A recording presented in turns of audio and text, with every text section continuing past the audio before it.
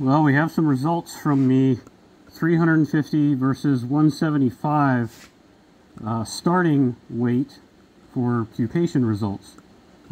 This tray I haven't sorted yet, and you can see, so this was the 350, you can see a lot of pupa.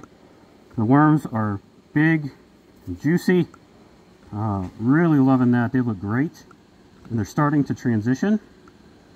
And what I noticed from the 175 trays is that they probably had about the same percentage of pupation. So there was less pupa in these trays than there are in these trays. But I think it's because there's less larvae to transition here. From a size perspective, these guys look great, and they look very similar to these guys. Harder to see in that tray because I just sit there. There's some 175s. Still nice and juicy, look very similar to these guys.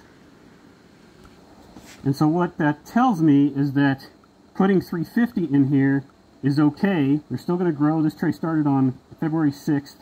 All these trays did that we're looking at. They're still going to grow to be big and juicy.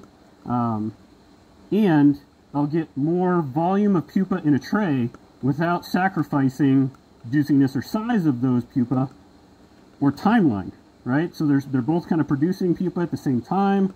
Last week there wasn't anything to look at, so I didn't have anything to post or update.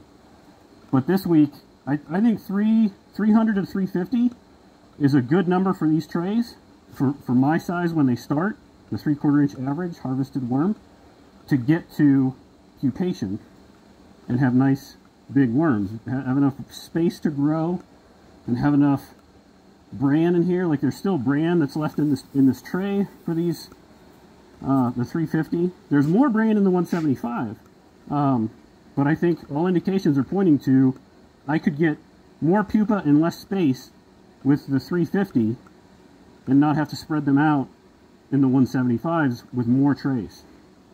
What do you guys think?